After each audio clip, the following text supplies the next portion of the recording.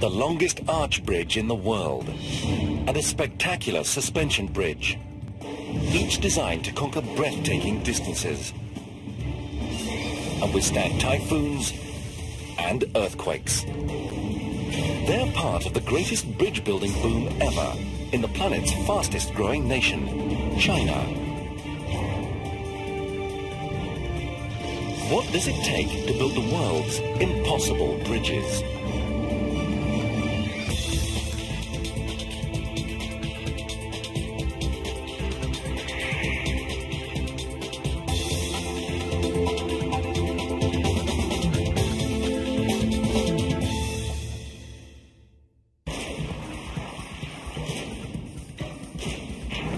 China is undergoing a transformation unlike any other country in history.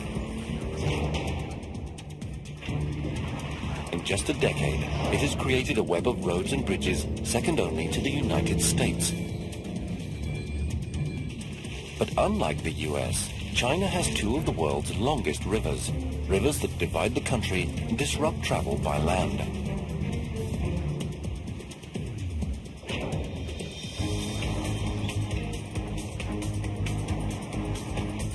The creation of bridges is vital to this exploding economy. But China's rivers are a bridge builder's nightmare. The waterways are churning with shipping traffic, which cannot be delayed. The rivers here are swift, deep, and wide. Their muddy soil can swallow bridge foundations. And it gets worse. Typhoons, 240 km/h winds.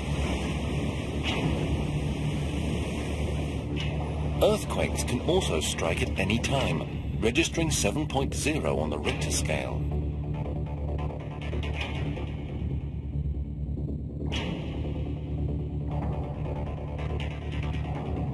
These challenges baffled China's engineers for centuries.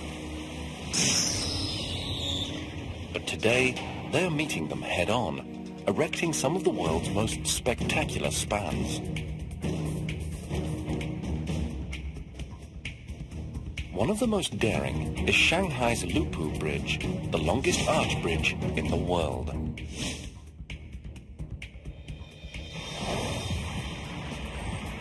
"34 million kilograms of steel soaring over the busy Huangpu River.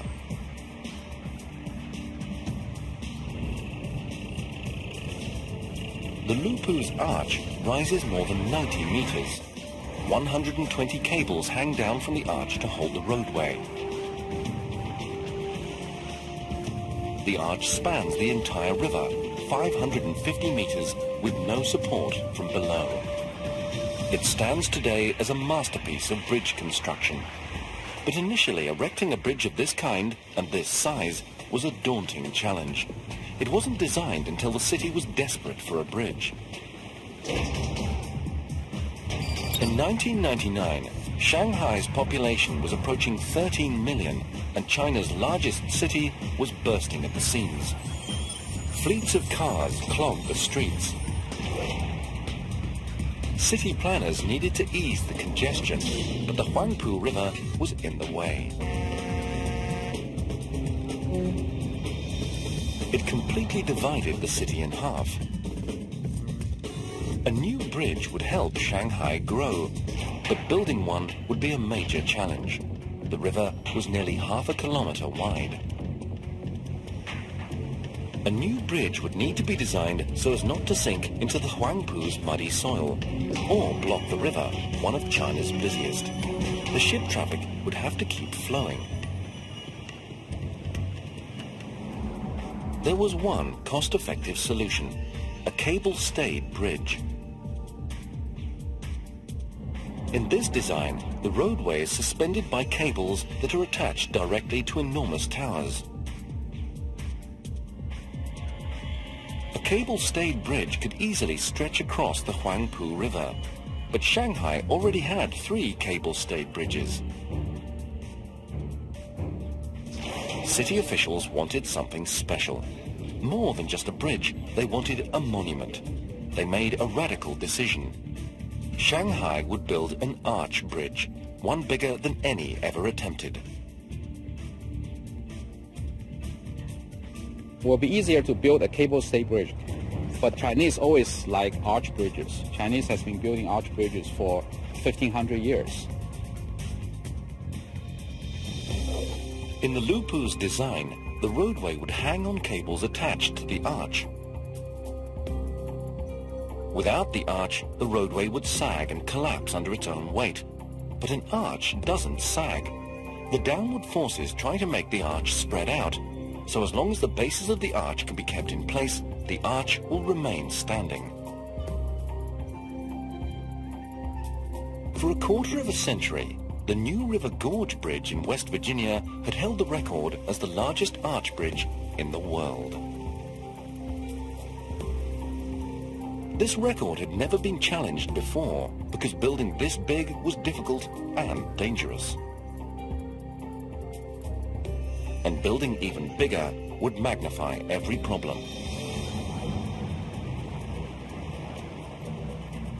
But the Chinese were not deterred. In October 2000, construction on the Lupu Bridge began. Workers drove in the piles that would support the ends of the bridge. Steel workers fashioned the first of the arch's 64 segments.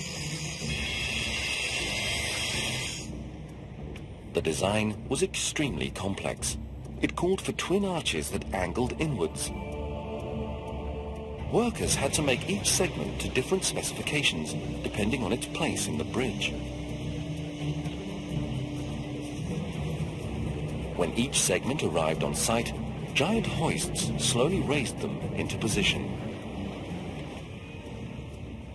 This was a tricky operation.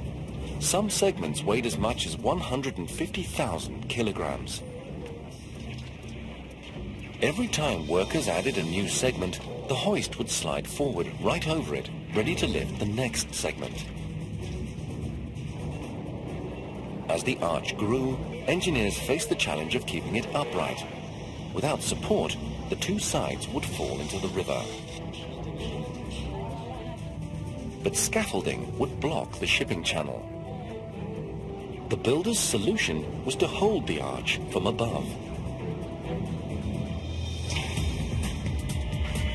First, workers erected temporary towers, more than 120 meters high, at each end of the bridge.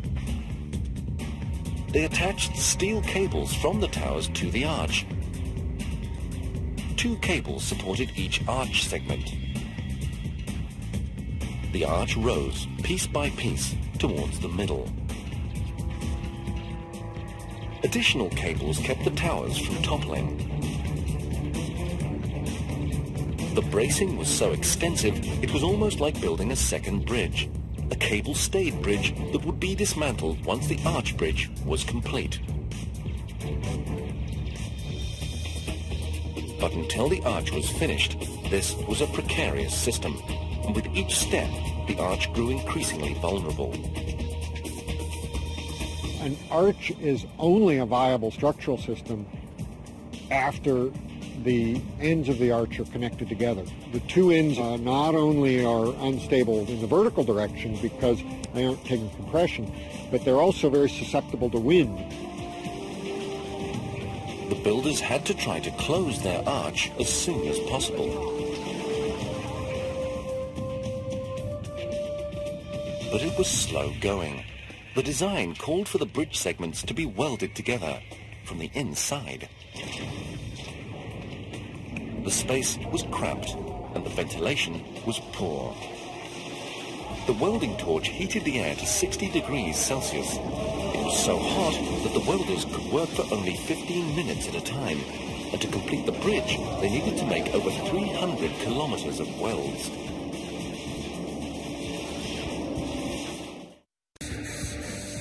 Outside, surveyors made sure that the arch stayed on track. Gravity, air temperature and wind were always at work, changing its size and position. If the engineers miscalculated, the final segments would not fit, meaning the arch couldn't be closed.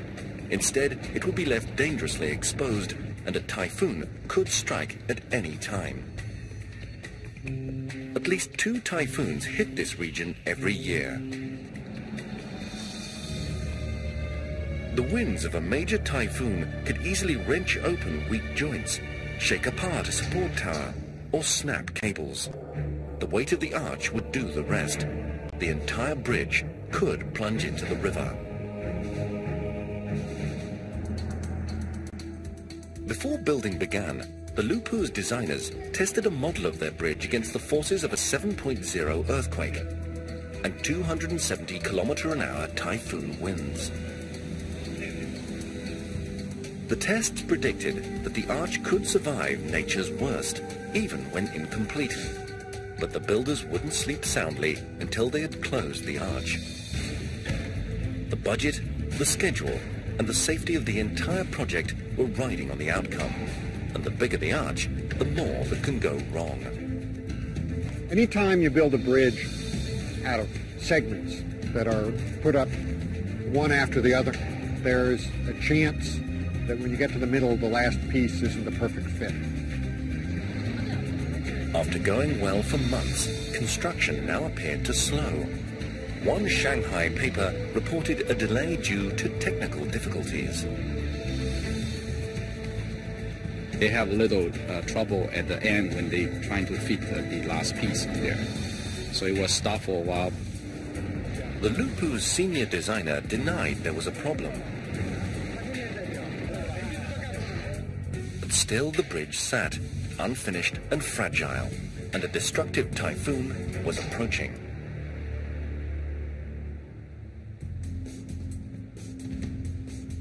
By July 2002, almost 2 years into construction, China's Lupu Bridge loomed over Shanghai's skyline, but it was still incomplete. The bridge was now at its most vulnerable and at the worst possible moment.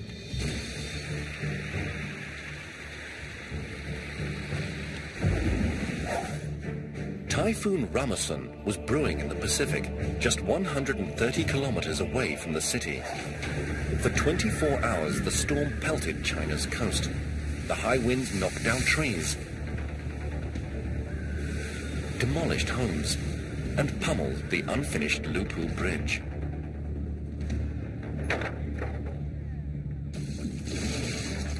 Five people in the city were killed. Then the typhoon turned north and disappeared.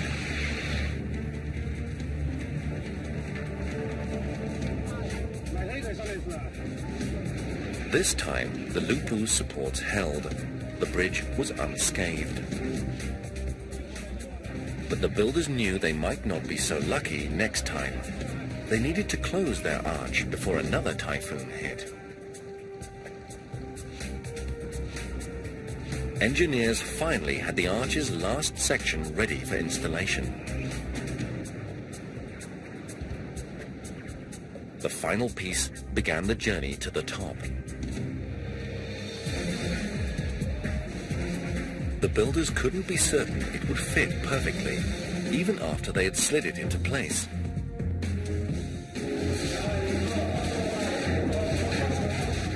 Workers quickly welded one side of the section, but on the other side, the gap was too wide.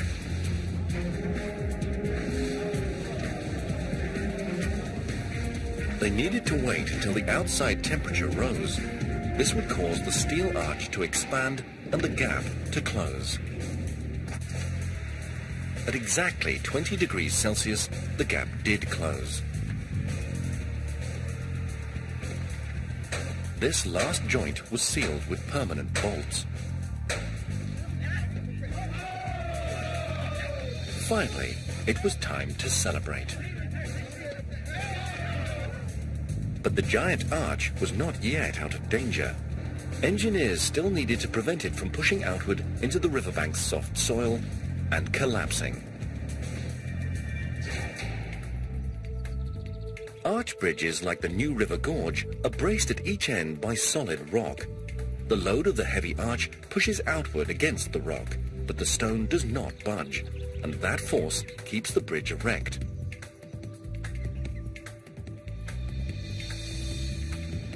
But the soil of the Huangpu River was too soft to resist the Lupu's weight. The ends would slide apart and the arch would collapse, unless the engineers lashed the ends together.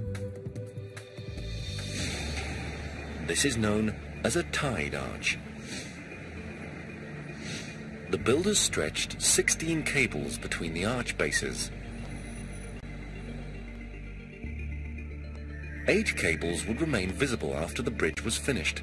The other 8 would be hidden inside the road spans. Together they would act like the string on an archer's bow. Without their constant force, the arch would flatten.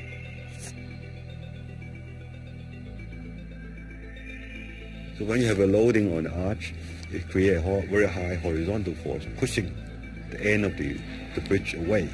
So you put a cable to tie them together, so that this horizontal force is acting against each other in the cable.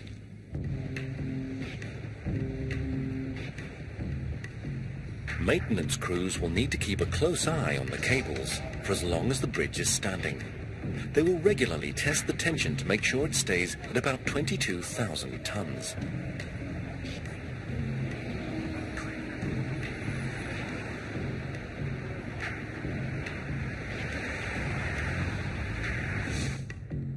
The Lupu Arch was now ready to carry the load of the roadway. Workers began to raise the 15 road deck sections. This was another heavy job. Some sections weighed 450,000 kilograms. For this step, the Huangpu River was not an obstacle, it was an asset. It allowed the enormous road spans to be floated to the construction site on boats. This was far easier than bringing them overland. On the 28th of June 2003, the Lupu Bridge opened, 2.5 years after construction started. The contractors had met their deadlines, despite the delays. Shanghai now had a showpiece, as well as a vital new traffic route. And China had its first record-setting span, the longest arch bridge ever built.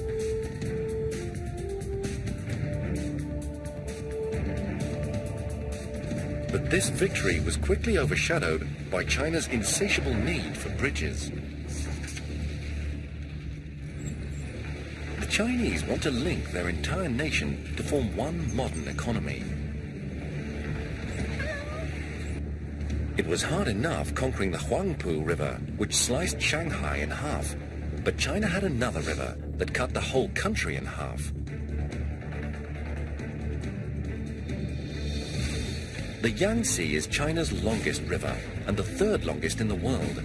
It once divided China geographically and economically, a 6,300-kilometer obstacle to China's growth.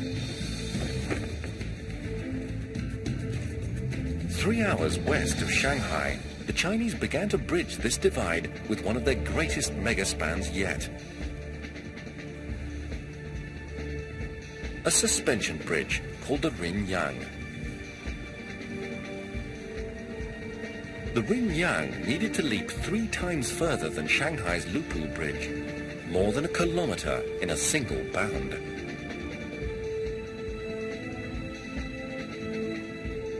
It would be the longest bridge the Chinese had ever built, and the third longest suspension bridge in the world.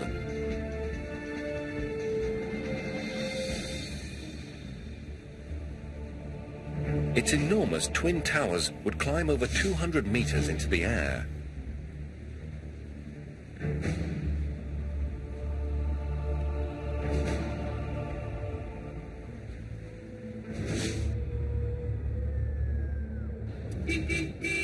For residents on the Yangtze's north side, the bridge would mean faster and safer travel to Shanghai and a chance to share in China's new wealth. The North Bank was cut off from Shanghai by the Yangtze. But now the Rinyang would replace a ferry ride that could take 2 hours with a 10-minute drive.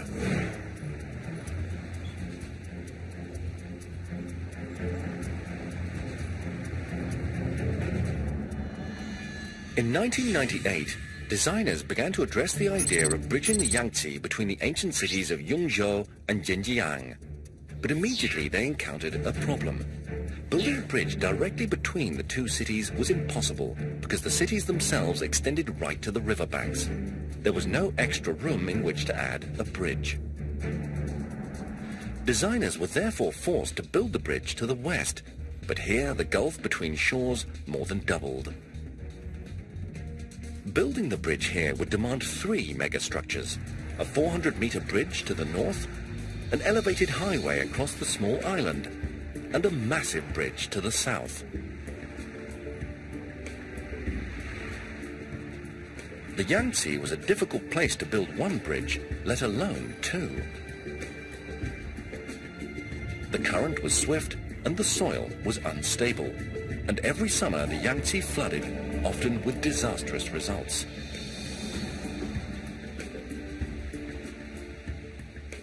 A deluge just months before construction started inundated an area larger than England. If there was a severe flood during construction of the Rinyang, it could cripple the project. Builders tackled the North Bridge first, where the shorter distance made their job easier.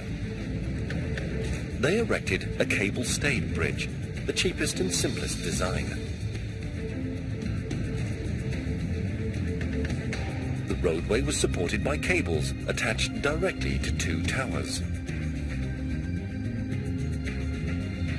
This 400-meter structure had no trouble spanning the river's north channel. Cable-stayed bridges have been built that are twice the length needed here. It was a huge construction project, but not record-breaking. The state-of-the-art design looked stunning, both day and night.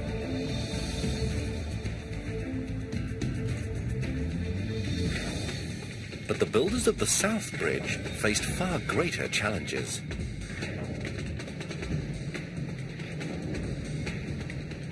The distance they had to build across was almost 4 times as far, too far for a cable-stayed bridge to reach without putting several towers in the river.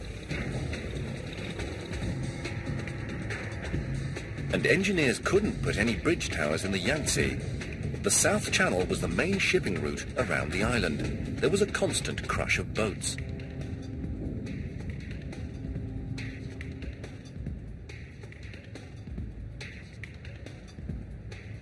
If just one vessel strayed off course and rammed a bridge pier, the damage would potentially be catastrophic. Engineers learned this the hard way when a ship collision destroyed a bridge and lives in the United States.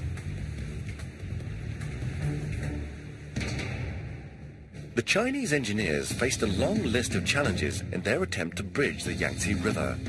The water was over 1 kilometer wide, and typhoons and earthquakes could strike at any time.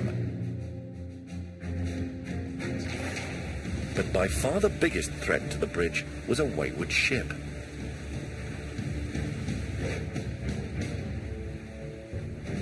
In Florida in 1980, the 20,000-ton Summit Venture destroyed the Sunshine Skyway Bridge. The ship was navigating Florida's Tampa Bay in bad weather. It lost radar, veered off course, and slammed into a bridge support. The central span collapsed.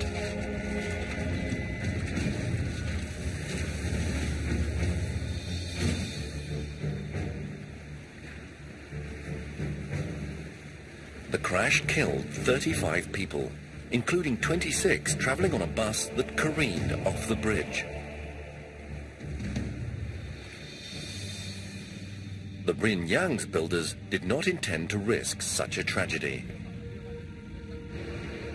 They would base as much of their bridge on land as they could, and only one design could leap the huge distance and keep the towers near shore: a suspension bridge.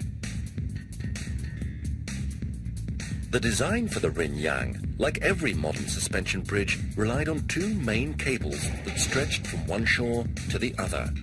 At each end, the meter-thick cables were rigidly anchored.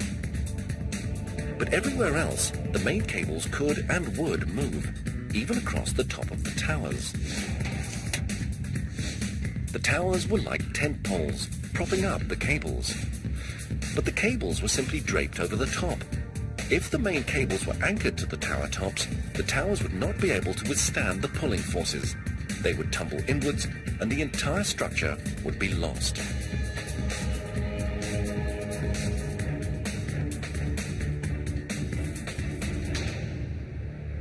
Hanging down from the main cables were 360 suspender cables. These would hold the road spans.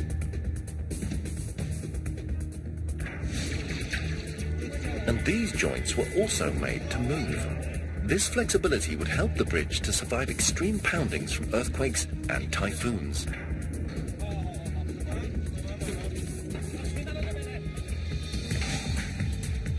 If the Yin-Yang could be built as designed, it would be the third longest suspension bridge in the world. It would have towers that soared 70 stories and a span that would stretch almost 1.5 kilometers. Only one tower would sit in the Yangtze River.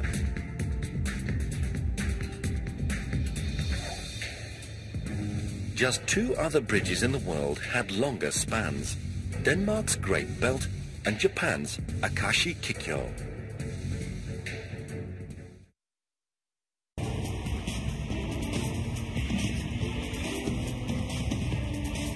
Construction of the Yin-Yang Bridge began in February 2001. The project was so important to China that President Jiang Zemin himself attended the groundbreaking. The builders had 5 years to complete the project. The first step was the bridge towers. Because the towers needed to withstand tremendous downward forces from the cables, engineers wanted to plant them on bedrock.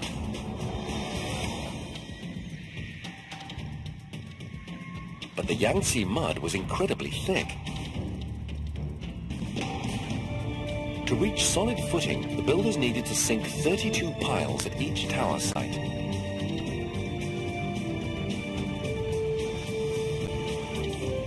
These piles would act like giant stilts, standing on the bedrock below and supporting the 200-meter towers above.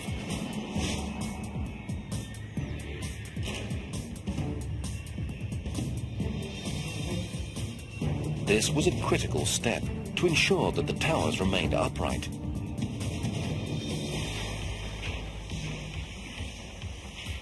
If they started to tilt, there could be no stopping them. Before builders could finish the bridge, they needed to solve another critical problem. It was imperative that the anchor blocks that held the main cables were not able to move. But the ground here was so muddy and weak that the cables could have pulled the anchor blocks out of place. Overcoming this weak link would be the most difficult and dangerous job of the entire project. China's Yin-Yang Bridge would be the third longest suspension bridge in the world. Loads on its main cables would be enormous. The cables would tug at their anchor blocks with the force of 68 million kilograms. Designers needed to prevent the anchor blocks from moving, or the bridge could collapse. To do this, builders would have to extend the anchor blocks at least 30 meters underground. They would be the largest anchor blocks the Chinese had ever built.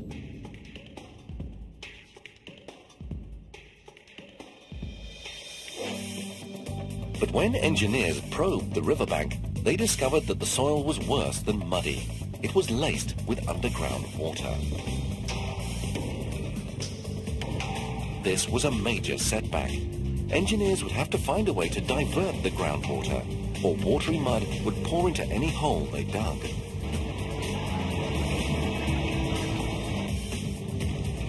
And it could enter so fast that it would trap the men working inside.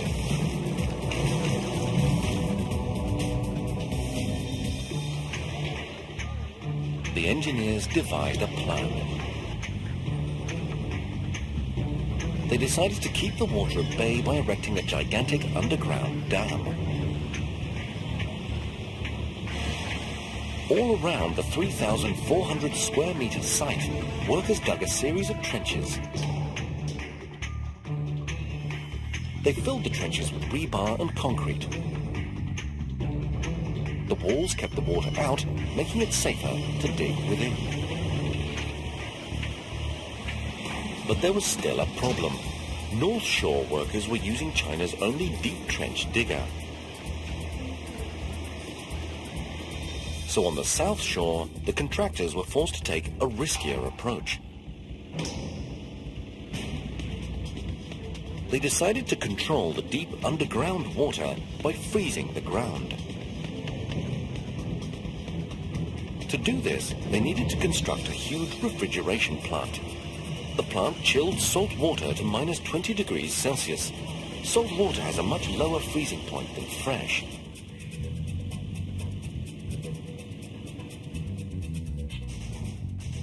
Pipes circulated the water more than 30 meters down, all around the site. This system worked like the coils in a giant freezer. The ultra-cold water froze the soil into a meter-thick wall, and these walls of icy dirt kept the water out.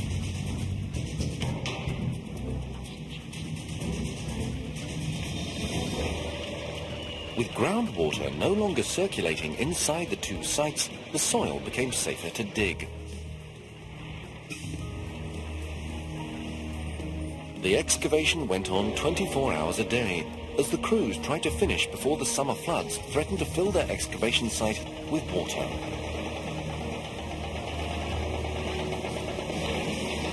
These enormous pits would descend at least 30 meters, but every 4 meters, workers needed to stop to pour concrete braces. The deeper the workers went, the more dangerous the job became. Groundwater was constantly pushing the walls towards collapse, and the deeper the hole, the stronger the pressure.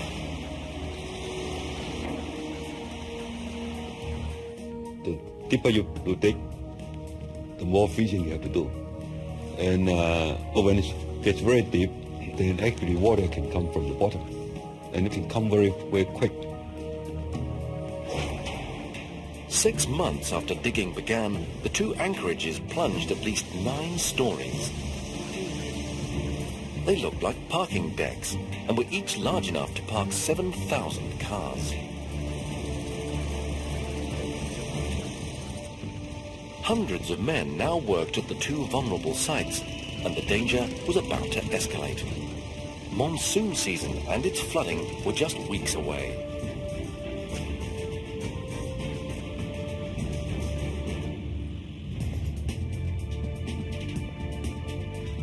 Building China's longest suspension bridge required constructing 2 of the country's biggest anchor blocks. The blocks needed to hold the massive main cables securely, or the entire bridge would collapse.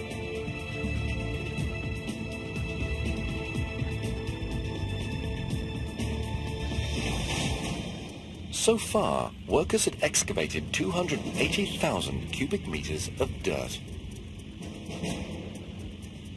But engineers now decided it was too risky to continue. They ordered the crews to the next stage of construction. Workers filled both anchorages with ballast, 310,000 cubic meters of concrete and sand.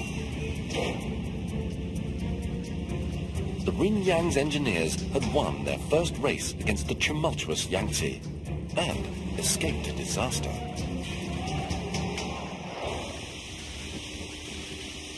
"11 months later, the region saw the worst rains in 5 years. But by the time the flood did hit, workers had moved on to building the above-ground part of the anchor blocks, where the cables would attach.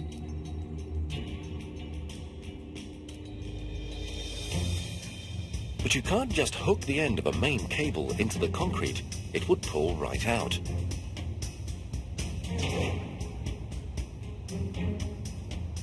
So as each cable entered the anchor block, it fanned into 184 bundles.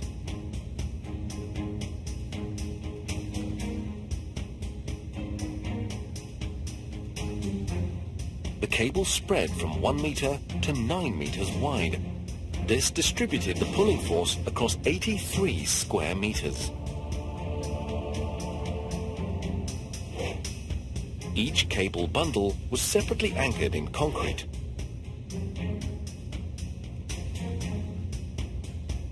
It was a forest of steel strands, and it was all extremely vulnerable to rust. To protect it, the anchor block was sealed airtight.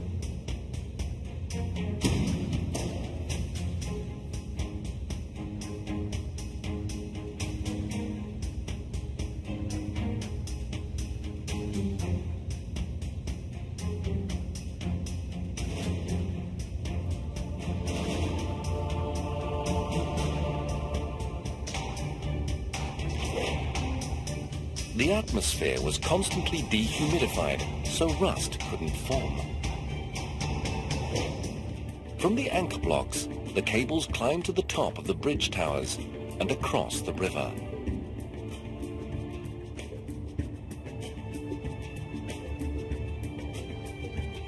Each cable weighs over 20 million kilograms, too heavy to put in place straight away.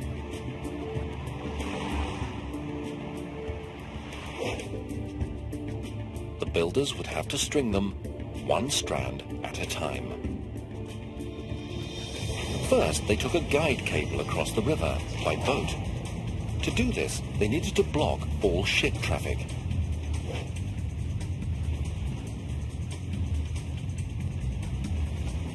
They would later use this steel rope to pull more lines across. It took 12 hours to get the rope up and over the towers, but once the task was done, they could open the river. Workers slowly built on the guide rope. They created a catwalk high above the water. They used this platform to string the cables, one bundle at a time.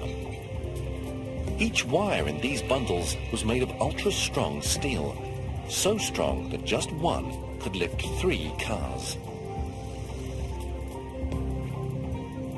The contractor had pre-cut every wire to a specific length. The builders would have to replace any that fell short, at a cost of millions. Every cable in that bundle has a different length. We have a lot of faith in the computation we do today to predict the length, but of course there's always the risk of we made a mistake. 24 hours a day, workers continued to install the Rinyang's main cables. Many of these men had migrated from mountain regions because of the $200 a month they could earn here. They needed to be in excellent physical shape and have nerves as strong as the cables they were stringing. It took 7 months to string all 368 bundles. Workers compressed the bundles into 2 giant cables. The 47,000 steel wires they contained, strung end to end, would circle the Earth 3 times. Workers wrapped each bundle with an interlocking steel band, then painted it to keep out moisture. The finished cables were almost a meter thick and 2.5 kilometers long. They were the bridge's most expensive parts, and perhaps the most important. Whole weight of the whole bridges hang up on those main cables.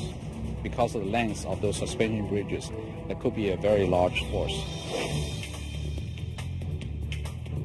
The cable's greatest enemy will always be the moisture that causes rust. To protect them, the builders installed dehumidifiers to pump dry air into their housing.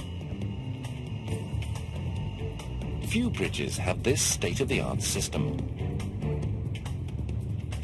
It should keep the cables corrosion-free for at least 120 years. China is building 40,000 kilometers of roads and bridges every year. This nation now consumes 1/3 of the steel produced on Earth. and it uses half the world's concrete.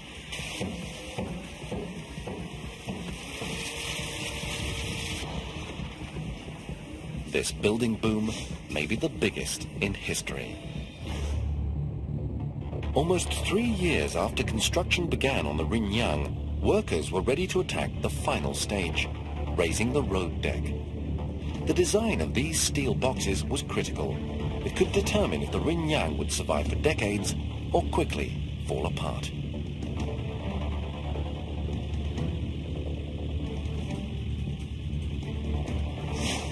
This happened to one suspension bridge in the United States. In July 1940, the Tacoma Narrows Bridge in Washington State opened to traffic. At the time, it was the world's third longest suspension bridge. Right from the beginning, it had a problem. Light wind would set it in motion. It quickly earned the name Galloping Gertie. 4 months later, a gale of just 67 kilometers an hour made the bridge twist and undulate. The motion fed on itself, amplifying to a catastrophic condition called flutter. After a few hours, the bridge could take no more. The Tacoma Narrows Bridge was doomed because its road span was too flexible. It could still be standing today if designers had stiffened the span with a truss, like the one below the world's longest suspension bridge, the Akashi Kikyo in Japan.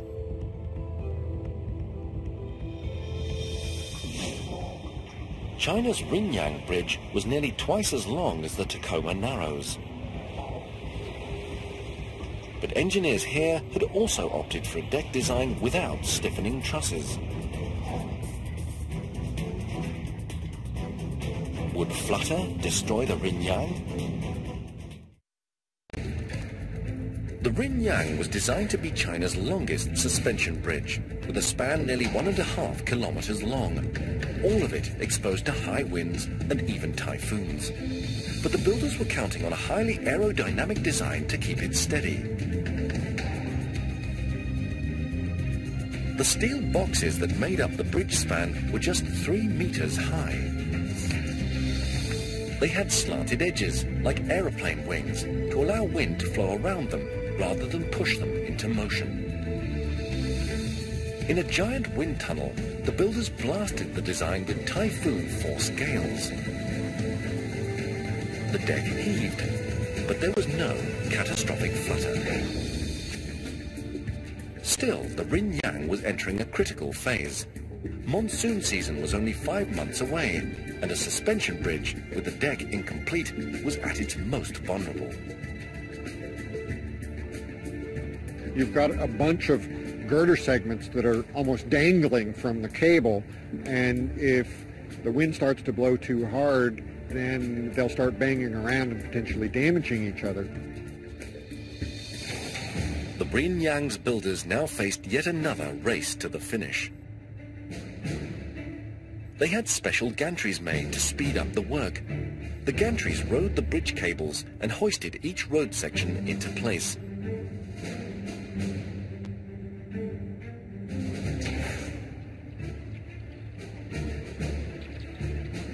"90 days after lifting the first slab, the Rinyang's road crew locked the last one into position. The 1,490-meter span, the third longest in the world, was complete. Almost immediately, the tough job of maintaining it began.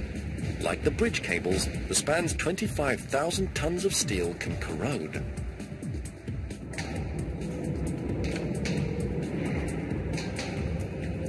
But the designers made it easy to inspect.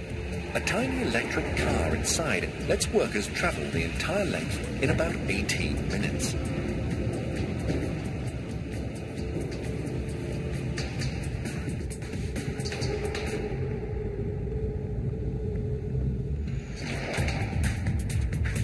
In the shadow of the bridge is a high-tech control center.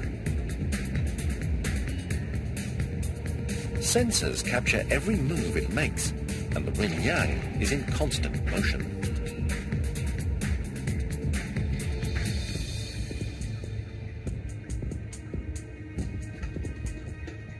This flexibility is unique to suspension bridges.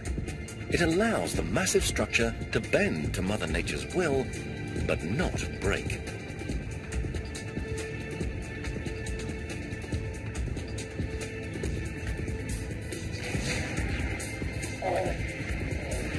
On the 30th of April 2005, China's longest suspension bridge opened to traffic, several months ahead of schedule.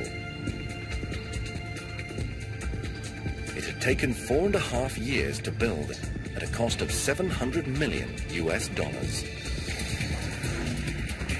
The region now had an economic lifeline between North and South, and China entered the record books once again. But it's not stopping with the world's third longest suspension bridge, or even the world's longest arch bridge.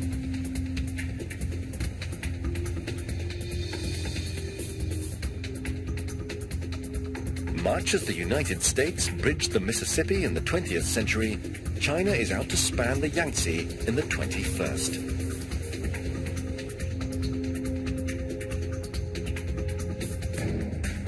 Over the next 2 decades, the Chinese intend to build another 50 bridges over this river alone.